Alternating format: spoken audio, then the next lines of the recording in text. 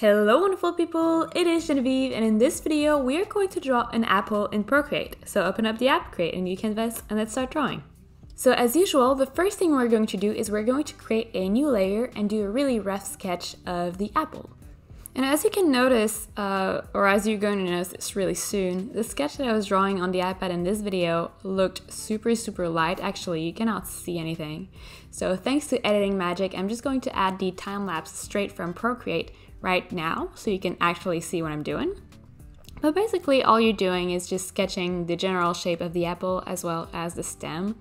And feel free to just Google an image of an apple if you don't remember what an apple looks like. But you know, it's just like a very simple circular shape with a stem on top. And although it is not the New Year's yet, I already made my resolution, which is to rename my layers. So you can see that's what I'm doing here. I just thought it would make it clearer in the tutorials to actually have proper names. That being said, once you have your sketch, you're going to create a new layer on top. And on that layer, we're just going to roughly fill in the color. And I will be using the pencil brushes from my pencil brush set for Procreate, which I will link in the description below, along with a promo code just for you guys, as usual. And if you do have the pencil brushes, go ahead and take the basic filler brush, as well as a color that you want your apple to be, and just really quickly fill in the shape of your apple. All we want at this stage is just to have an idea, again, of where the main shapes and colors are going to be. And it's also a really good time to, give the direction of the texture of your drawing. So to make the brushes work for you, just make sure that you're actually drawing some vertical lines with the brush. And that way you're gonna have a lot more to work with later in the process. So feel free to add some more colors as well, because apples are rarely just one solid color. So you can see here I'm adding some yellow, but if you were to draw a green apple, you could even add some blue tones, or if you were to draw a yellow apple, well then you would be adding some like orange spots. But yeah, just pick the same brush and add some really soft color accents. Once you have your main colors sketched out, you're going to pick a nice white, and you're also going to really roughly sketch out one big spotlight on your apple. Nothing complicated, again, it's just one big blob. And once that big blob is done, you're going to pick a dark color, so probably a dark brown or a really dark green, and you're just going to kind of draw an oval around the top of the apple where the stem is, because an apple is not a perfect sphere, it actually has some sort of a dimple at the top where the stem comes out. So you want to make sure that you give this idea of three-dimensional shape by drawing this darker oval at the top. And once you do have the main colors laid out, what you're going to do is you're going to refine the shape of the apple and start adding some of the textures and real colors to it. So go ahead and hide your sketch layer, and then you're going to pick the 6B brush, or any kind of middle hard soft brush, as well as a slightly darker shade of your initial color. And you're then going to outline the apple. If you do have the pencil brushes, it's really great because they behave just like real coloring pencil. As you can see here, if you're tilting the Apple Pencil, you're actually going to get a really wide, soft stroke. But if you're using it like a regular angle, you're going to get some dark, sharp strokes. So to outline the apple, I suggest that you use a combination of both. So the really outside edge is going to be using sharp strokes, just to make sure that again, your illustration looks crisp. But then you're going to blending these sharp strokes with the smoother ones. So yeah, go ahead and outline the apple really quickly with a darker shade of your initial color. Once you're done with the outlines, you're going to go back to your initial color, or maybe a little bit lighter. And using a soft brush or the pencil brush with a tilt in your Apple Pencil, you're going to fill in the areas of your apples that you kind of marked as being the main color. So you can see here I'm filling in the reds while avoiding the really white light spot as well as the yellow spots. And we want the texture of the brush to work for us. And for that we have to understand how the object works in a three-dimensional plane. So here we have something that is very simple, it's almost a sphere.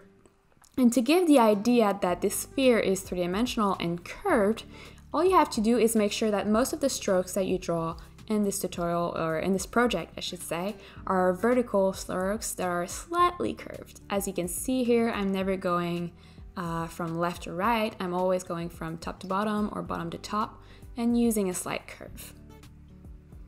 Having that in mind, you're going to see that once we get to the top of the apple, so above the dimple where the stem is, your strokes are going to curve slightly more and they're going to be a bit different. So make sure you really look closely at the tutorial to make sure that you really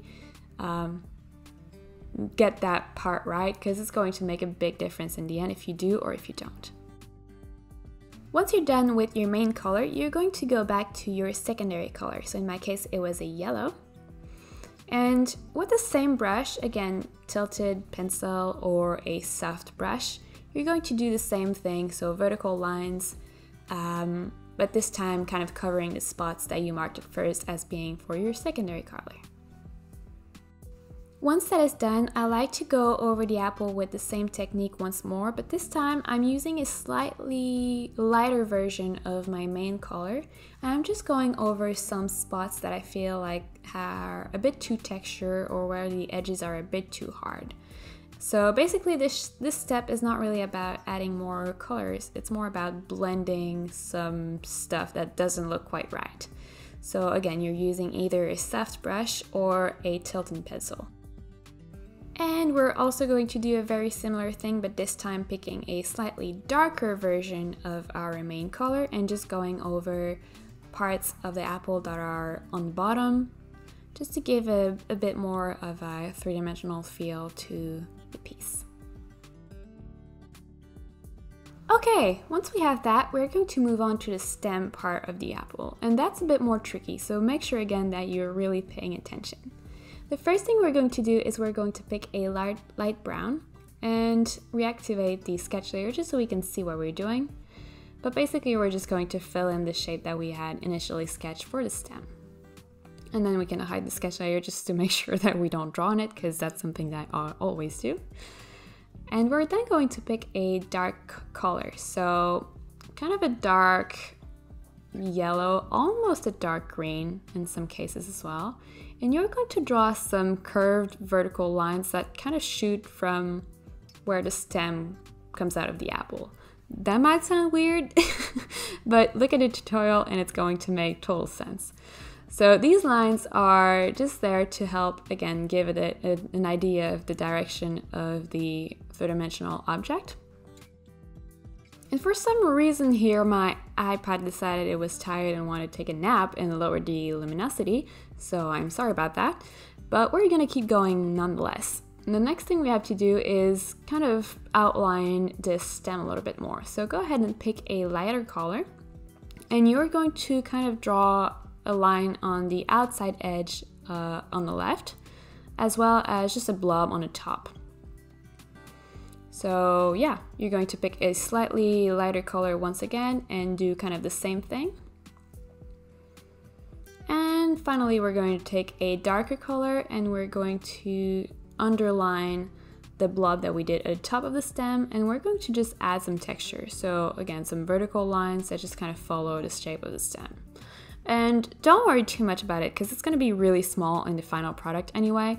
So just do something really rough to show that there is something happening on the stem, but again, don't worry about it. Not a big deal.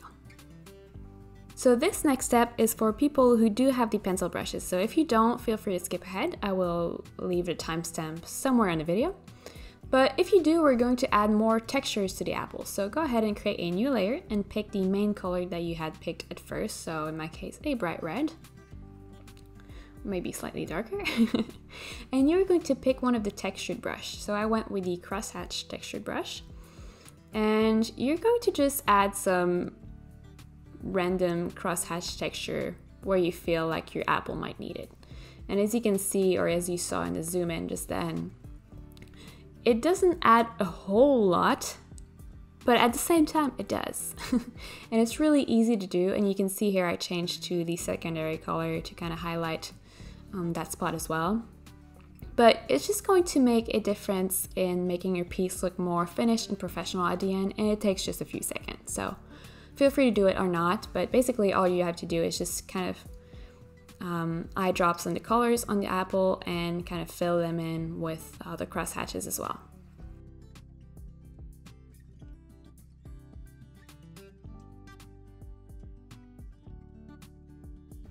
Okay, this next step is super easy. We're just going to clean the edges of the apple a little bit. And you can pick the eraser brush that you want. I don't know if you know about that, but if you double tap on the eraser icon at the top, you can open the brush library. And if you do have the pencil brush set, you can set your eraser to the eraser brush shape. So yeah, anyway, erase the outside of your apple just to make it a little bit cleaner. And if you did create some cross-hatch texture in the previous step, make sure that you merge the two layers by squishing them with your two fingers. Otherwise, you'll just have to erase twice, and I mean, who has time for that? We're now going to add more color variation, shadows, and light to the apple, so make sure you have the main apple layer selected. And with the selection tool set to freehand, you're just going to draw some sort of a wobbly shape around the bottom part of the apple. And you're going to feather that shape around 30%. Then from the adjustment panel, you're going to select hue, saturation, and brightness, select layer, and you're going to lower the brightness and maybe play with the saturation and the hue a little bit. But the most important part is just that you lower the brightness, because we're going to use that technique to add some shadows on the bottom of the apple. We're going to reuse this technique to add some color variation on the apple, kind of like if there was some sort of reflection on it. So on the right side, go ahead and draw another wobbly shape that you're going to once again feather around 30%. And using hue, saturation, and brightness set to the entire layer, you're going to shift the hue.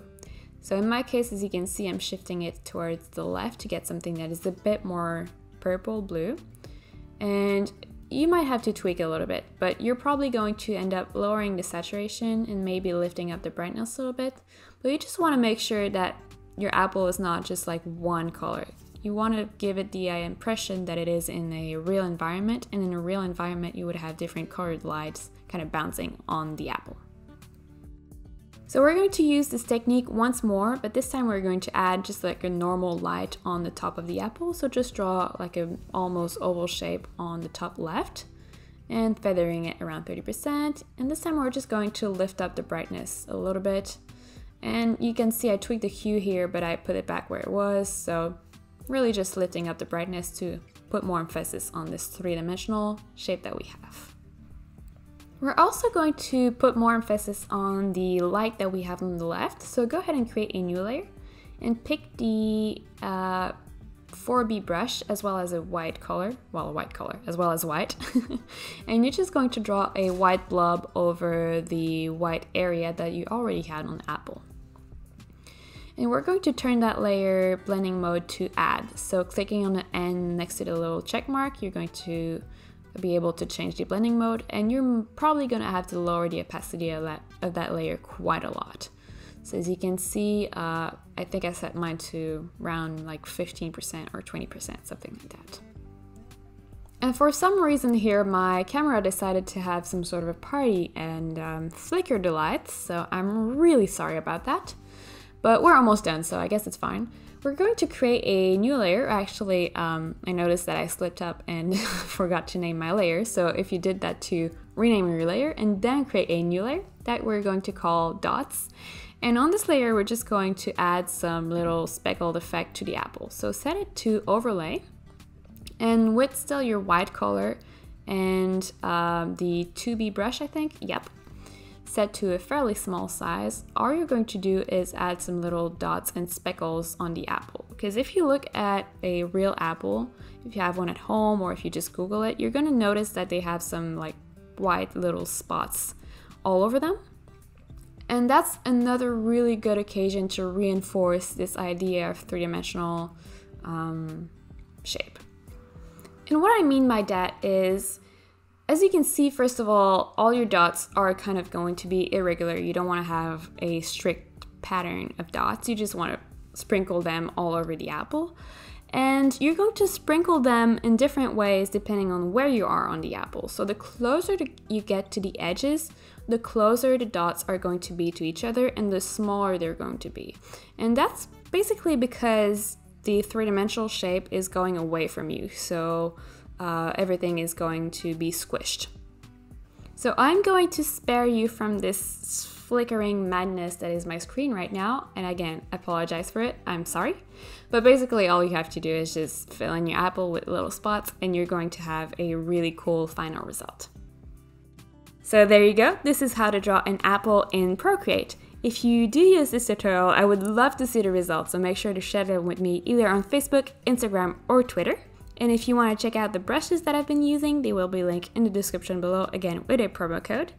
And if you did enjoy this video, make sure to give it a thumbs up because it really does help the channel. And last but not least, don't forget to subscribe because I put out new videos every week.